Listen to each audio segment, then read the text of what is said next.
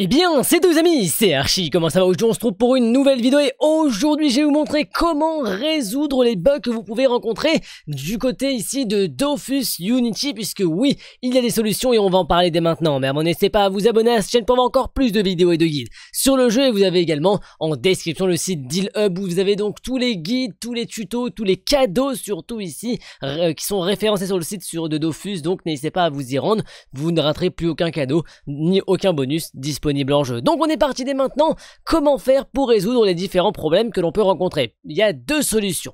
La première est donc une solution qui peut fonctionner mais qui peut également ne pas fonctionner pour tout le monde. La seconde va corriger automatiquement les problèmes. Donc la première solution, vous la connaissez je pense, c'est donc de déconnecter et de reconnecter. Vous fermez votre fenêtre de jeu, vous la relancez et ça pourra donc corriger votre problème. La deuxième solution, c'est directement d'arriver dans les menus. Vous allez tout en bas dans assistance ici et on a vider le cache, et donc vider le cache réglera les soucis, les bugs que vous pouvez rencontrer et surtout également optimisera votre jeu, parce que des fois il y a un bug de mémoire RAM, ça veut dire que votre jeu consomme beaucoup plus, et donc si vous avez ces différents bugs, ces différents problèmes, n'hésitez pas à faire l'une des deux solutions. Si l'une ne fonctionne pas, faites l'autre. Si l'autre ne fonctionne pas, c'est que c'est un bug qui n'est pas encore résolu par les développeurs dans Kama, donc il faudra juste attendre qu'il soit fixe.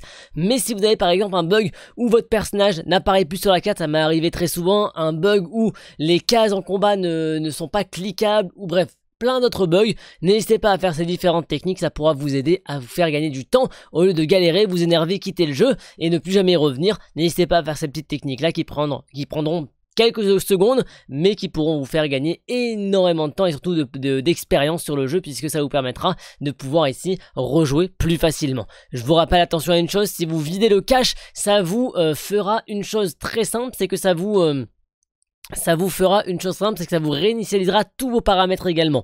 Donc il faut faire attention à ça également, mais en tout cas c'est comme ça que l'on va pouvoir résoudre les problèmes avant les différentes mises à jour qui vont arriver, dont celle d'aujourd'hui.